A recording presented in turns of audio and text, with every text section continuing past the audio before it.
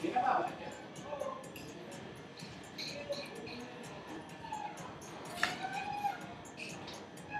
and welcome to another review by me, the Whisky Snob. My name's Tolga, and today I am going to treat you guys to something a little bit special. You have to forgive me for the quality of the video. I'm recording live from the wine cellar of Boca, one of my favourite restaurants in Dubai, based in the Dubai International Financial Centre district. Today, what we're going to do is actually I'm actually hosting a whiskey tasting here this evening, and I've got an array of different Isla whiskies, especially Ardbegs. So, being a bit of a special evening, a bit of a special tasting, one of the whiskies that are being tasted and reviewed this evening is the Supernova. Again, please forgive me because the lighting is a bit too good and it's creating a little bit of a reflection of the bottle, so you can't really see it. But that's 2014 committee release Supernova from Ardbeg. Let's pour myself a little bit there. Beautifully golden coloured. You can see it.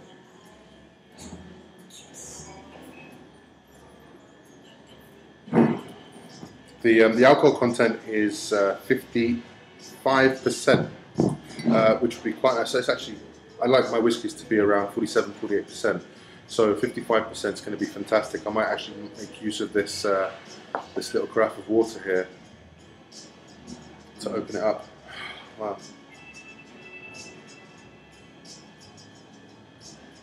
On the nose, absolutely amazing. Rich fruit, but fresh fruit.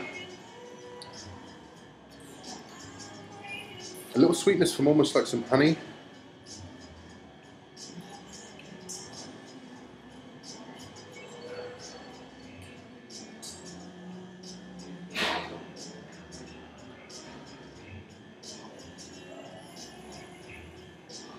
And there's the peat now.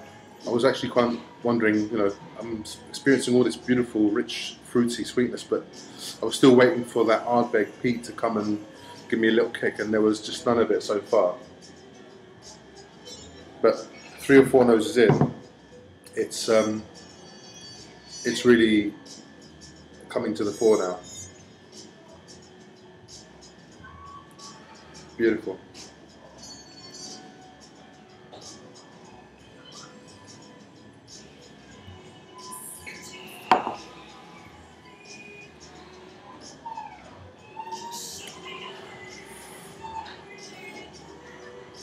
That's a big hitter.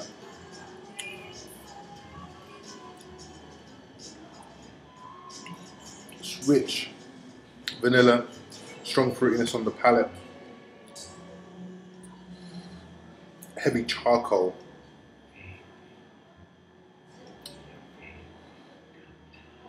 and a little bit almost like burnt popcorn. It's burnt caramel popcorn. Really, really, really nice. Don't mind if I do, might have another one.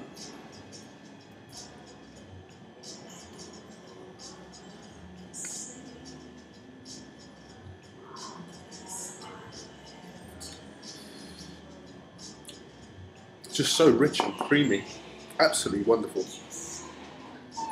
Now comes the Ardbeg sort of characteristics. Peat, char, but that fruit is unbelievable.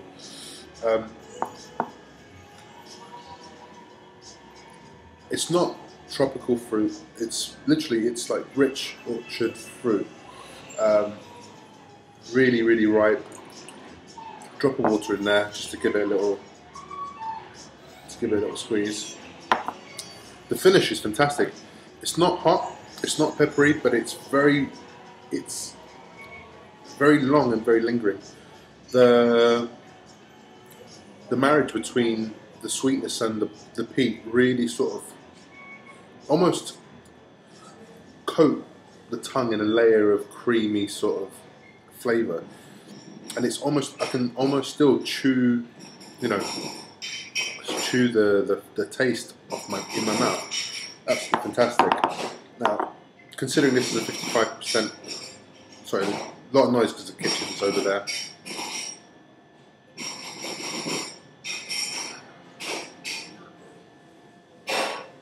Yeah, considering this is 55%, adding a little bit of water to it shouldn't do it too much harm. If anything, it should open it up nicely.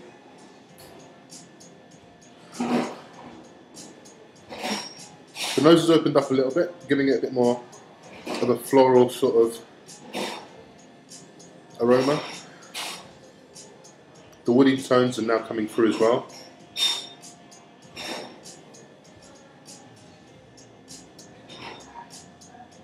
On the palate, the sweetness has come down quite a lot. It's been quite subdued. More of a bitter sort of peat has now come through, bit of char, some slight mustardy sort of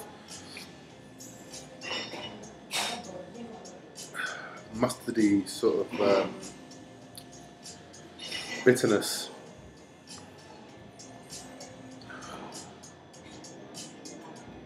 Phenomenal, it's still fantastic.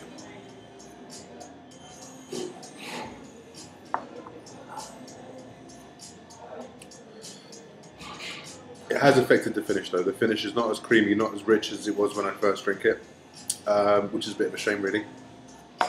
But yeah, for those that don't know, the 2014 Supernova was a special release. It was to celebrate the vial of whiskey that had been sent to space. Ardbeg had done a bit of an experimentation to see how whiskey would react in space. And they only sent the vial, it's not like they sent the cask or anything. But as part of the marketing ploy, they created a range of different whiskies, including Galileo and Supernova. But this is a 2014 release. Funny story about this, obviously if you're a collector and a consumer like I am, you'll try and get your hands on more than one bottle at a time for as decent a price as you can. And this bottle in particular, I found, considering I live in Dubai, I found it in a wine store, or Bounty Hunter Wines in California, of all places. And I had to get them to send it to a friend, who then had to mule it back to me here. It was just complete. Well, it's a bit of a challenge. The logistics is a challenge, but you know, I got it. I did have another bottle which is finished, but this obviously I've been saving, and I wanted to share it with some friends this evening, which we will do. Maybe I'll take some pictures and maybe a couple of live videos of the guys having the tasting session later on this evening, and I'll post them onto the Facebook page. You're more than welcome to go and have a look at them there. Once again, thank you very much. I'm the Whisky Snob. See you again. Ciao.